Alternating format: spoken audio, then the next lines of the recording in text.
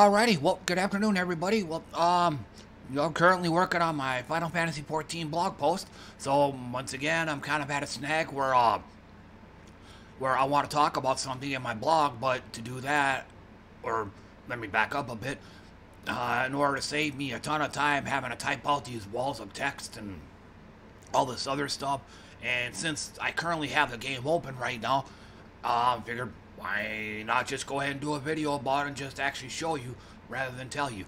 But yeah, so kind of a time saver here. Something else I was wanting to say. Oh yeah, and, like usual, I'm gonna have some music running in the background. Titles, oh god, what a mouthful. So this is gonna be Teeth of Glass, I Verdi Oki Della Dia Vampira. This is and Frank, I can't even read that, Frank Alcadorius. But yeah, this is how can I put it? It's from Italy. It's Italian. To say I'll just go ahead and call it Italian dungeon synth. But yeah, it's got kind of its own unique flair to it. So let me go ahead and fire that up. Okay, so what I wanted to let me pick up my income. Let me look at my win loss here. Okay. So I actually did do a video on this like about a week ago, but it was just one part of a whole video. So after playing this team for a while, I thought it would be more appropriate to just go ahead and do a full-blown video dedicated to this team. And that team is going to be my Zuul team. For those that don't know, I think about a week ago I managed to acquire this troop, arguably the most powerful troop in the game. So then after playing this for a while, I've been saying it throughout the streams and stuff, just, oh my god, however did I get by without him? It's like, it makes the game almost too easy. I mean, like a lot of my other teams, it's not 100% perfect, but but kind of because of that, I kind of feel a need to explain the whole process involved in actually acquiring this troop. And, this is kind of parallels with, say, in Final Fantasy XIV, like I think they're called the Extreme Raids, Mythic Raids, Savage Raids. I don't know what the top tier raids are called these days, but picture that kind of gear that you guys get from the top tier raids that you guys are doing. The highest difficulty possible, the kind of rewards you get from doing those. The best gear in the game. Well, Zuul kind of works like this as well. It's pretty much the same thing. And I guess since I'm here, hopefully I'll remember to talk more about it as I do some demo runs. But I have gem masteries, doesn't matter that much. Impervious, immune to everything except curse. Oh, side note, I'm hoping to talk more about this later, but also, I hate using this word because it's so trendy, shout out. I really kind of need to give a shout out to DJ Screw. He's been on my, he's been helping me almost since the beginning, or at the very least, ever since I started streaming this game, which I think I started at least 6 months ago. So he's been helping me ever since. So without his help, I probably never would have gotten this guy. I probably wouldn't have gotten close. Hell, I probably wouldn't be playing this game if not for him. So anyway, kind of back on subject. Impervious, and then kind of a side note. Apparently, yeah, this is the wrong trait. I guess since I'm here, the other trait, invulnerable, it means you're immune to everything, including curse. Well, apparently, on Xbox, that's not the case. You can curse invulnerable troops on an Xbox, but on my PC, nope. You can still curse an impervious one, but like I said, the invulnerable ones, you can't curse them on PC. But anyway, gain 5 to all skill points. Doesn't matter much because most everything he has are flat numbers. It's only really gonna matter for maybe for armor and life. But the big one, kill an enemy, no matter what his health is. This is probably the biggest reason why he's the most powerful troop in the game. Kills an enemy, no matter what he is.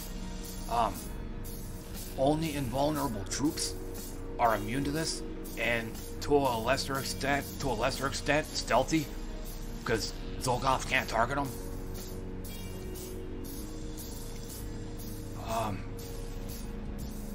Also, it ignores shields as well. You know, from the trait name escapes me. I just had a memory failure. But yeah, but it even bypasses shields, so that's the other big thing. Rock solid, that's it.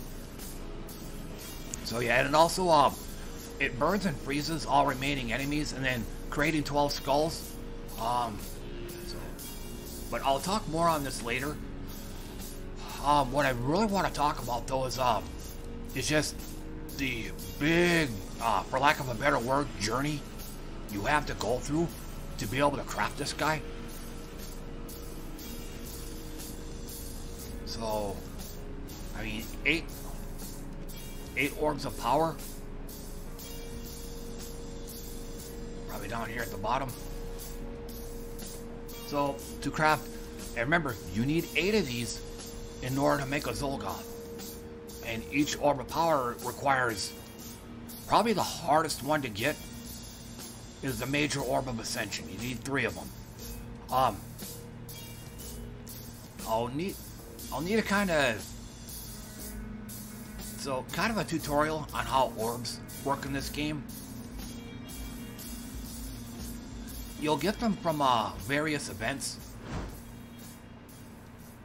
like I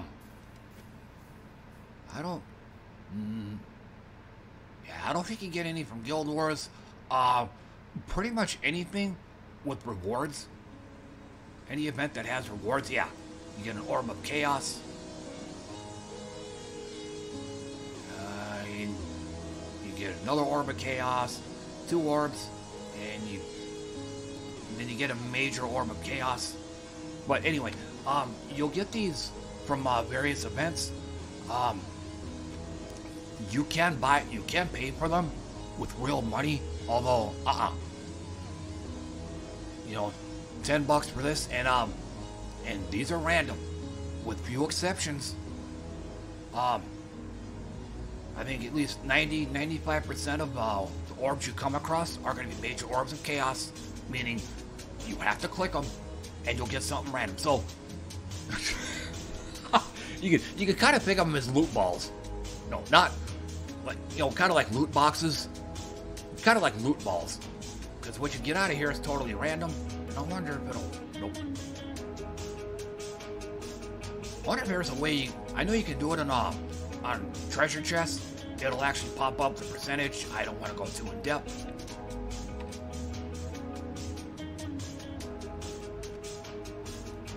Yeah, here we are. Like drop rates. I wish they had it for orbs. But again,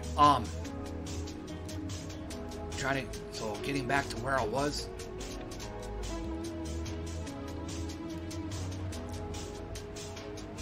So, getting the Orbs of Ascension, you need 4 of them just to make one, and Orbs of Ascension are very rare. Well, maybe. Nope. I wish it did. But, you know, same thing here. You actually need 20 of them to make just one of these. But as you probably surmised from this, orbs are pretty hard to come by. You know, orb of growth and orb of wisdom. You'll get those. Of the three, you'll get these two the most often. Again, ascension. You'll get these like really rarely.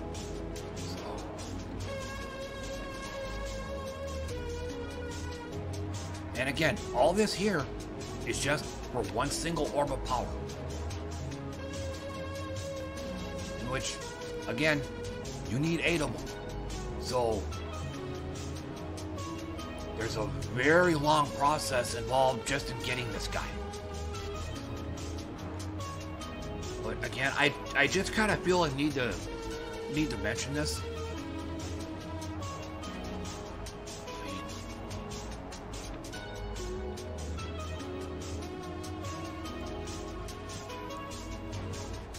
Anyway, orbs,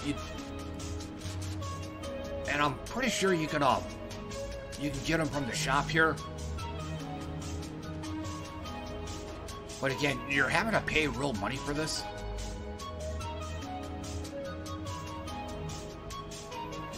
Yeah, I'm not seeing any orbs here.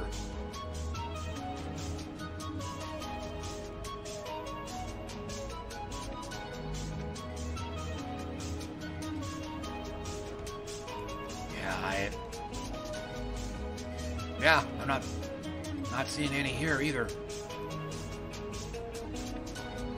So, but once again, sorry to sound like a broken record, but there is a super long process involved in crafting Soul Goth. So, it probably took me at least 6 months to get all the mats necessary to be able to craft one. And once again, and I'm sure for most other people, not everybody's going to have a DJ Screw in their corner helping them out. So, for people like them, it's probably going to take even longer, if at all.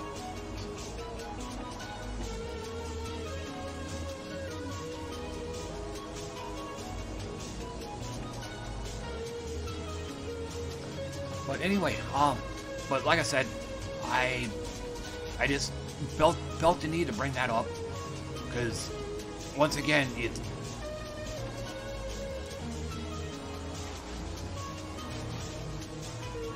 so basically the game suddenly became a whole lot easier with this guy. But anyway, let me explain the team that DJ Screw suggested for me. There's Centurion. Now, I just remembered I did see legendary content creator Genki Call. I think I did see her use this kind of team, but this was like a long time ago. I don't think I was streaming this game at that time. But again, traits, don't really care much. Maybe wild magic, 10% chance to devour randomly. Yeah, for every additional wild card on the board when you cast this is an additional 10% chance. Then you're converting all skulls to wild cards, and I'll explain a bit more on how wild cards work when I get in and do the demos. And then we got all-time classics here. You know, Mountain Crusher, Elementalist. You know, another all-time classic right here.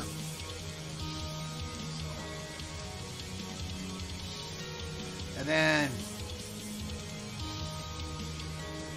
yes, and here's the pretty much the only place where you can consistently get orbs are gnome bones. But you only consistently get these during gnome weekend, which is what happened during this last weekend. I think gnome weekends only occur like every few months or so, I think. But since I still got some keys left over from that weekend, I'll go ahead and show a demo, and I need a quick.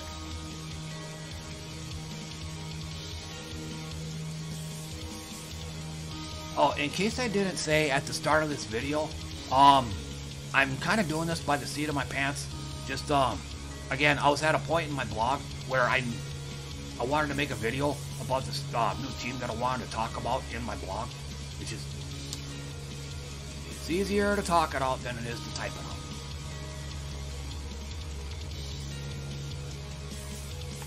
But anyway, let's get this started.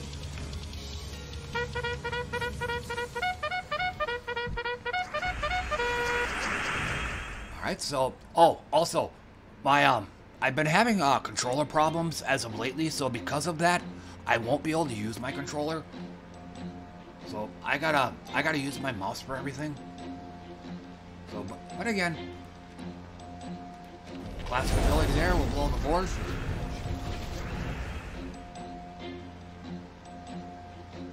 Now, assume for a moment that these skulls are wild cards.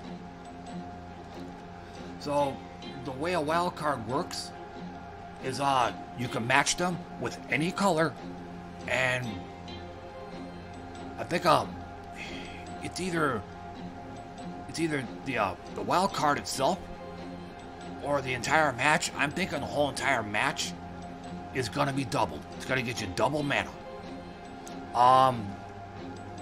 Does that stack with multiple wild cards? I'm not real sure on that, but maybe we're about to find out through here. But in case I forget to say later, you can also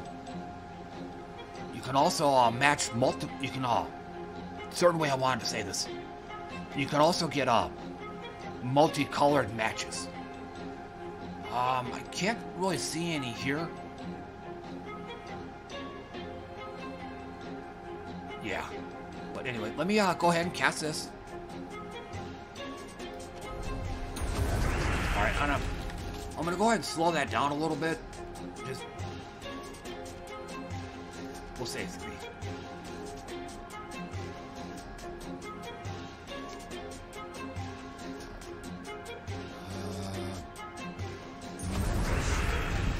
Hoping to get him debuffed.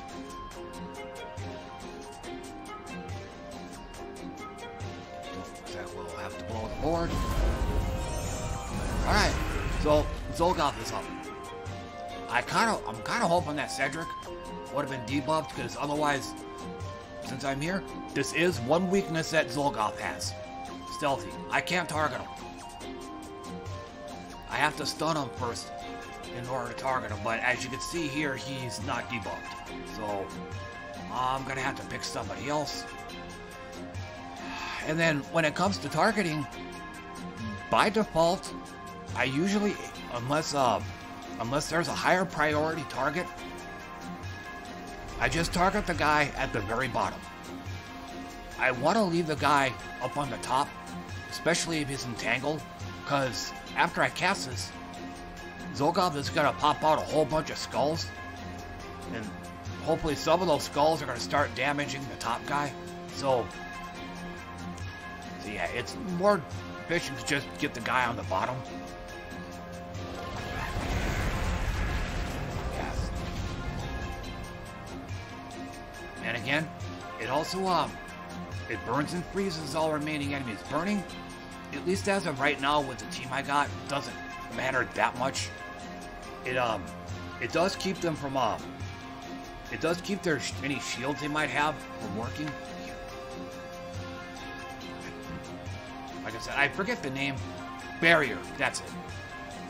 But burning enemies, I think it keeps barrier from working on them, because they take 3 damage every turn. Freezing, however, is a big one. So it's freezing the entire team. So, and then creating 12 skulls. So again, this is why I usually use this on the person on the bottom, because the person on the top is already going to be taking a whole bunch of skull damage.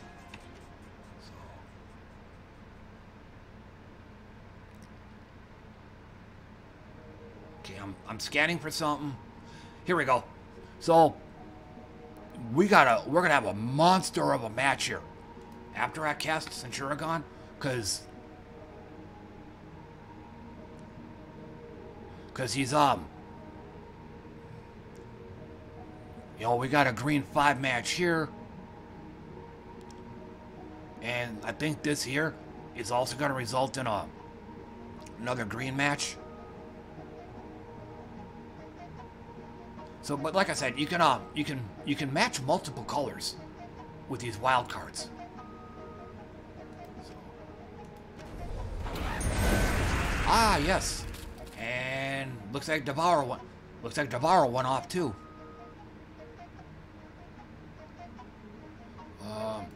There we go. He's debuffed. Now I can target him. And as you saw there, the extra skull damage killed the guy on the top, and ta-da! So let's go ahead and try another. But like I said, you wonder how you ever got by without him. Man, I can't do it here. Yeah, I'll just go ahead and I'll fire up another one.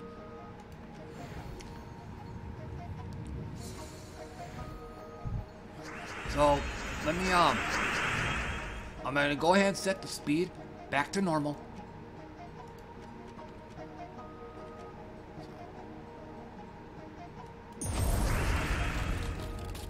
Okay. So yeah, we'll have to fire that up.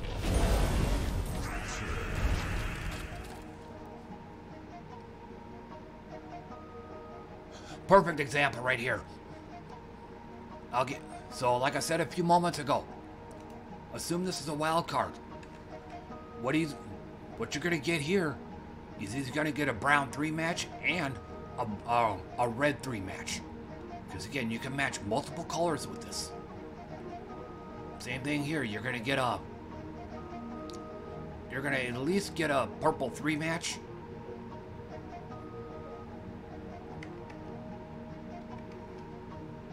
Just checking something. And you're also gonna get a brown 5 match out of this. So yeah, very powerful troop right here. And then, in case I didn't say, the skulls that the Zolgoth creates, Centurion's gonna use. So. And hey, Cedric's debuffed, so. Out you go, buddy.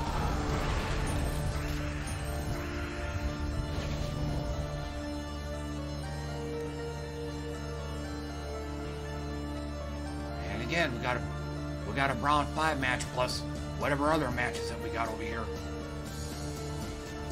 And we got a purple 3. I guess a brown 3. But the possibilities with Centurion are almost endless, as long as you got some skulls on the board.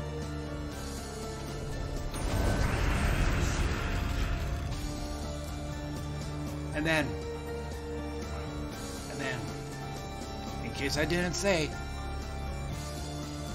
you try to avoid hitting the guy on the top, especially if he's entangled. You want to keep the entangled guy up there, because one drawback to this team, kind of like the Skull Falls team that did a video on some time ago. This is not a very tanky team. This is basically a glass cannon team, because about all you're gonna get out of him is just a barrier. So it's gonna absorb 1 hit and that's it.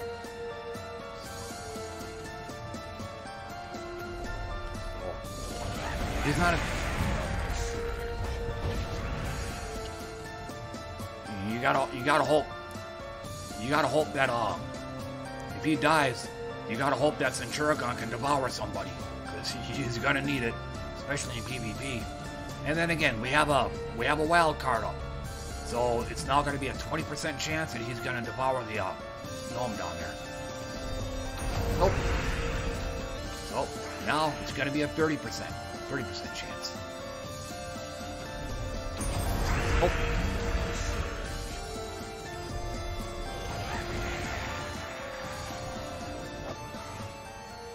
So I'm gonna do a PvP run. Okay, so this is one of the weaknesses right here that the Zuul team has. Tell you what, let's try casual. I get it. Yep, and here's...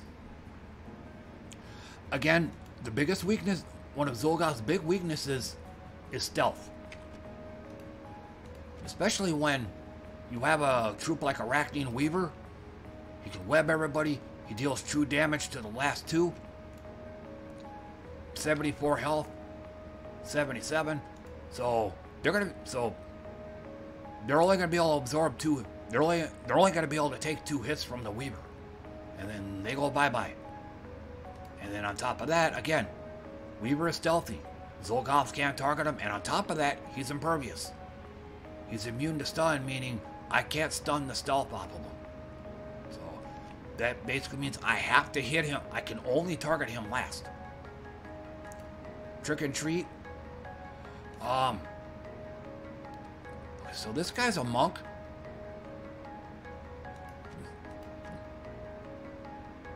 I don't know if stealth is one of the positive status effects.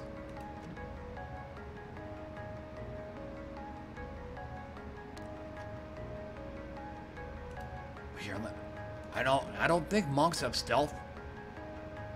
They only got rock solid. But if the class was Orb Weaver, I'd definitely not have used the Zuul team. But basically, if he gets his ability off, yeah, you're gonna have a tough time. So for something like this, I probably would have done the rock band or something. Oh, and I also want to mention there's also there's like a gold grabber version. I think I actually did a video on this too. It's like a gold team. And kind of works like Egg Thief. Destroy 5 random gems. So, anyway. So, but yeah, this team would have a very tough time against a team like this with Arachnean Weaver.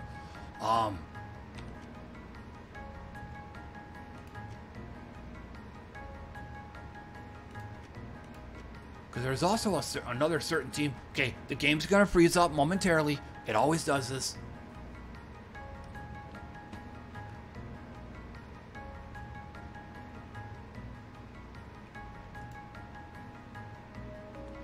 Okay. Yeah, I got my windows messed up. There we go. Perfect. And I will most certainly bypass this kind of team as well. This is a team that's going to overwhelm you with skull damage. For something like this, basically, Web Spinner deals triple damage. I think my hero is immune to poison, but not web. So it inflicts web, and then deals the skull damage afterwards. So basically, Web Spinner deals triple skull damage. 3 Great Worms, basically creating 6 skulls every turn. For a situation like this, come on. Rock Solid isn't really going to cut it. It might be able to stop the first skull attack, but it's not gonna stop every subsequent skull attack. And 60, 85, yeah, it's not gonna last long. So this is one of those situations where I would have brought in my rock band instead. 78, 106, and including rock solid. So he's gonna be a bit tougher. He's gonna be able to take more hits. King Heliodor, kind of the same thing. And they got Stone Skin, so this would have been better suited. Horses for courses. But otherwise, I don't know about the one with oh, okay. Create 6 skulls. Okay.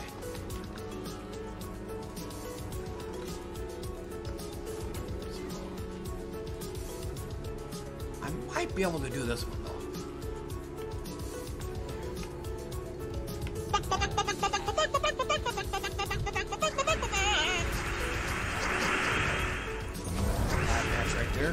Zolgoth does use purple. Not much else, so. Here's open. Nope.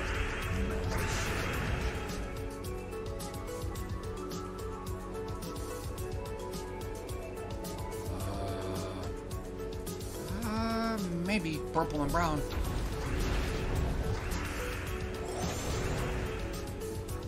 And absolutely no skulls on the board. Let me check.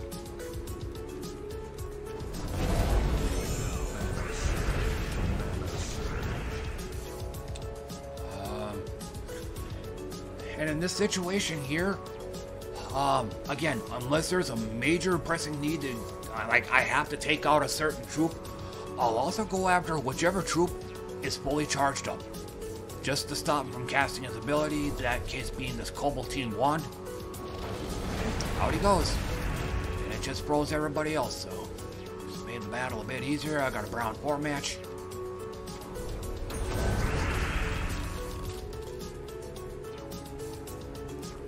And then Yowie Gowie, he's some pretty serious bad news, so he gots to go. And not to mention too, he's not entangled. So I want to keep these two entangled guys up as long as possible. Goes. Let's see here. You're kinda iffy on this one. I got a blue 3 match, blue 3 match, purple, green. Zolgoth doesn't use that. Got a blue over here. This might be enough to charge him up. Hey, we borrowed him too. Got lucky there, so.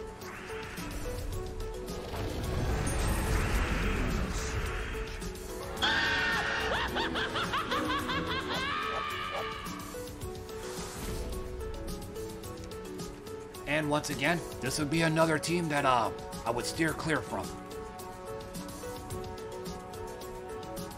Or maybe less so. Yeah, this is like this is basically an anti-green team here. So he's gonna deal double damage with skulls.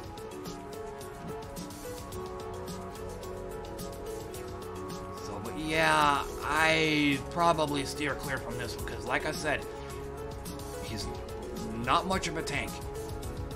He's more tanky than my Skull Falls team, but against a skull-based team like this, he's only going to be able to absorb 1, maybe 2 hits. I guess it's in here. I want to do this really quick. Wrath, on the other hand, he is no tank.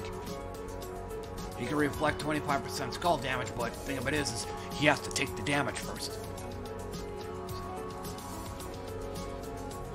Not a prayer against this team.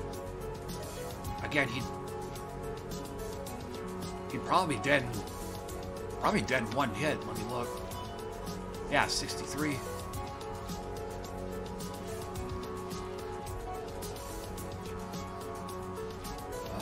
Rune Priest. So, it's probably going to be my last battle here. Because I really need to get back on my blog post. I think I went over long on this.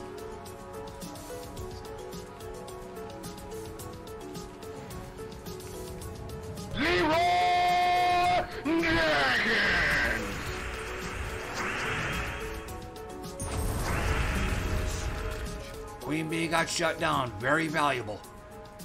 This means the Royal Honey got shut down.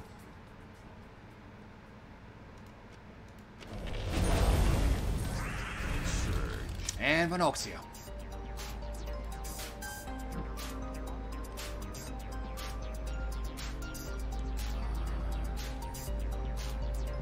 Oh, got a red 3 here, a blue 3, a blue 3, and I'm guessing yellow 3, but nobody uses yellow on this team. He only needs 1 more point.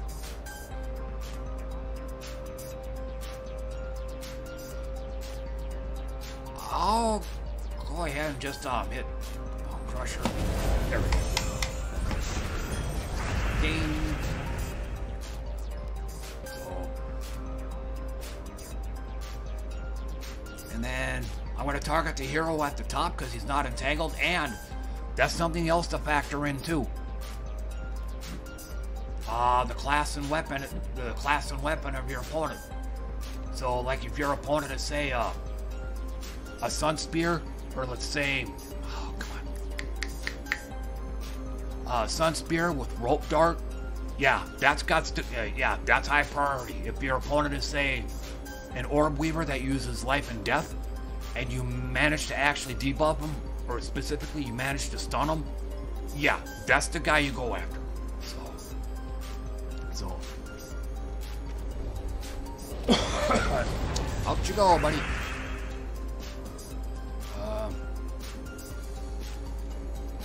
So we got a blue 5 match, brown 5 match. Oh yeah, we'll be able to cast that again.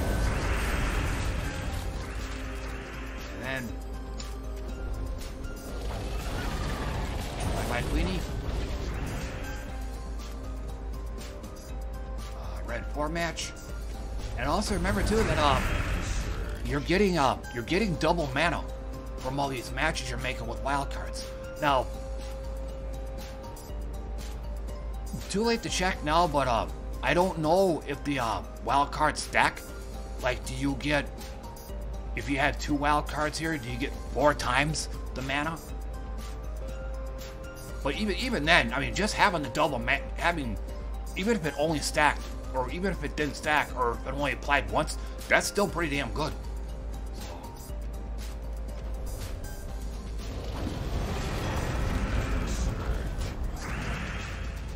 Yeah, like, would you get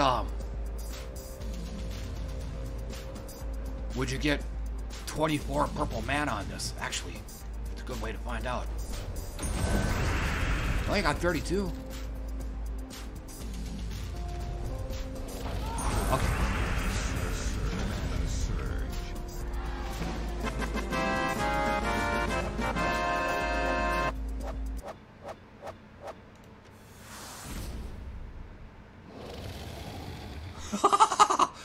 I did find this kind of interesting too.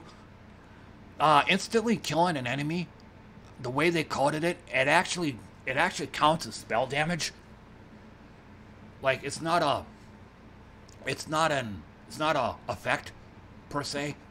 It's just, hang on, the trackball on my mouse is sticking. But it's just it's actual damage.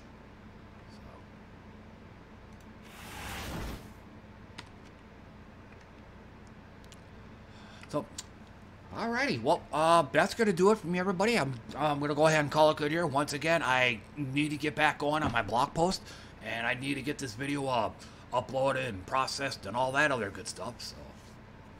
So yeah, and yeah, I went over long, 38 minutes.